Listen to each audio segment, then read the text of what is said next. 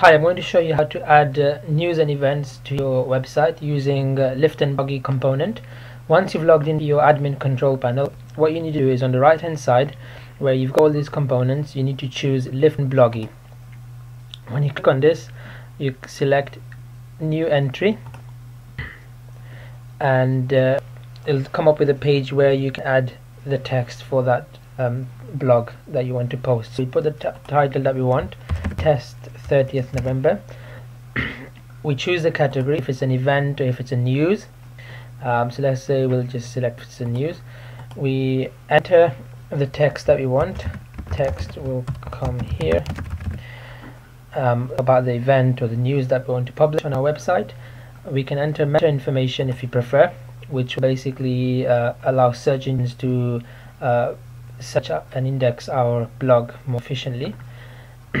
And we can also assign tags, so there's tags available if this is an article about product news, about sports, about general any of the tags. You just need to tick the tags that you want to display. And once you're happy with everything, you just need to go up here and click on save. So once you've clicked on save, you'll come to a page which will basically display all the articles again that you've got in your blog.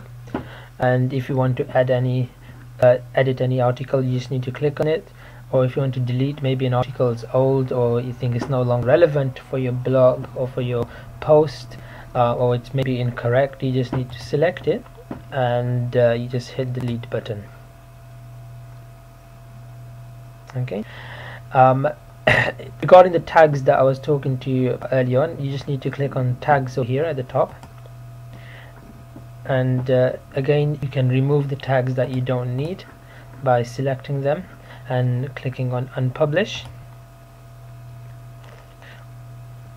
That will remove the tags from your website, but if you want to delete them altogether, you just need to select the ones that you don't want and hit the delete button there.